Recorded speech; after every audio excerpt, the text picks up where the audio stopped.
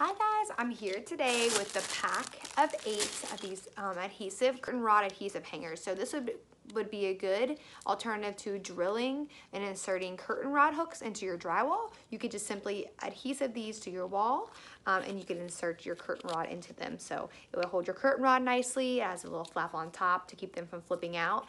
So super easy, very easy to install and very easy to use. Step 1, you would need to clean off your wall, make sure it is clean and dry. Step 2 is to tear off the double-sided of clear adhesive tape so that you'll be ready to stick to your wall. 3 is to stick this to your wall, allow 12 to 24 hours after you stick this to your wall before hanging to make sure that it is properly adhesed to the wall and not going to fall off.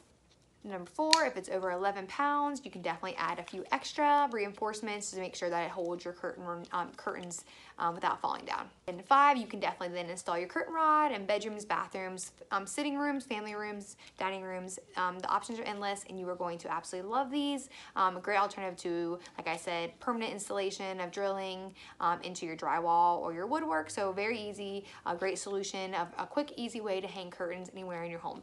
So let's go ahead and get started here and I'm going to show you how we use them.